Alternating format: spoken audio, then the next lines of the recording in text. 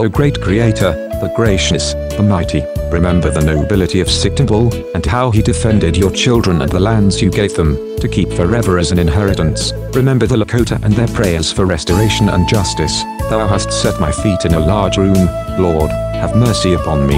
O great Creator, you bring peace to our people, and restore the Native American tribes to their lands and sovereignty.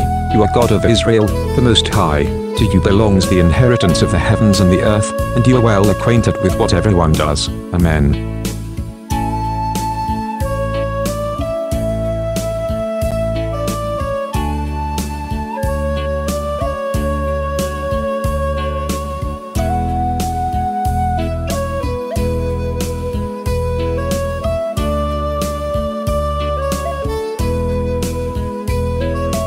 This is April Schulthies, a victim of genocide. The genocide of Jews, Muslims, Africans, Native Americans, and more is still a reality. Modern genocides include the Weaver family at Ruby Ridge, the Davidians at Waco, and Native Americans at Wounded Knee. Never forget.